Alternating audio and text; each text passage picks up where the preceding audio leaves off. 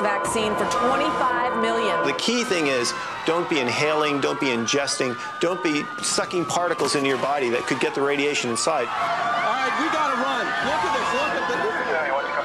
First, your advice is stay inside, don't drink or eat anything. Many of the themes that are promoted on the Fox News channel have to do with generating fear, whether that's fear of immigration, a fear of sexual difference, a fear of racial difference. When you pander to fear, it's a great motivator and organizer. You've got to keep people alarmed. They really love this sense of fear and danger, even when it's not there. And so when something is actually dangerous, as some things are, they go completely overboard, and all sense of perspective is lost. So that anthrax, which I guess affected 4 or 5 people adversely, no question about it, is far more dangerous than, the poisoning of our air. The way we deal with them is the way President Bush is dealing with them. You cordon the area, you search for them, and you shoot them. The motivator is fear, and then the payoff is, we're going to go out and kill the bad guys. And, it's a very simple black and white world that they paint and portray. Terrorism has become the all-purpose fear weapon because now everything is converted into terrorism. And of course, if you have a constant sense of unease, then you're going to look to the government to protect you. You're going to look to strong government. We've removed from power enemies of this country. We have made America more secure.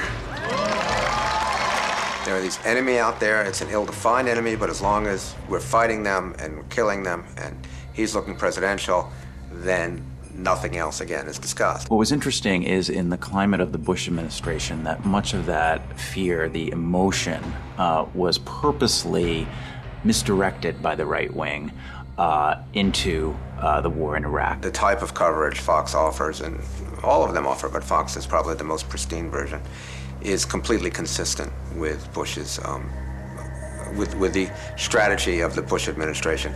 To prevent discussion of things that are not going well, like, for instance, the economy or the Medicare bill. There's no doubt that the war against Iraq, a country that did not attack us, could only proceed based on fear. Tonight, it's a special 2-hour block. War is my last choice, but the risk of doing nothing is even a worse option as far as I'm concerned. Dealing with Iraq, the president's war on terror. When will his military plans get put into action? We hope you depend on us for the truth, because we're going to report the situation in Iraq without an agenda or any ideological prejudice.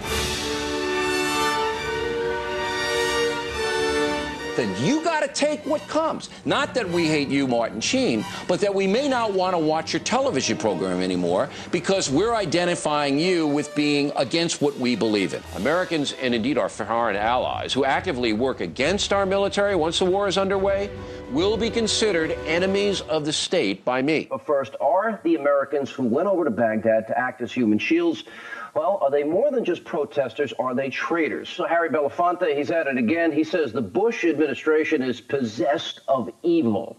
As the Calypso King on Bonkers. You have a right to say what you want, but we have a right not to buy your record. Just fair warning to you, Barbara Streisand, and others who see the world as you do. We don't want to demonize anyone, but anyone who hurts this country in a time like this, well, let's just say you will be spotlighted. Certainly television, and perhaps to an extent my station, was intimidated by the administration and its foot soldiers at Fox News. And it did, in fact, put a climate of fear and self-censorship, in my view, in terms of the kind of broadcast work we did. The first rule of being a great propaganda system, and why our system is vastly superior to anything in the old Soviet Union, is not that people think they're being subject to propaganda. If people don't think that, they aren't looking for that, they're much easier to propagandize. And that's the genius of our media system, is a system of ideology, of control, compared to an authoritarian system.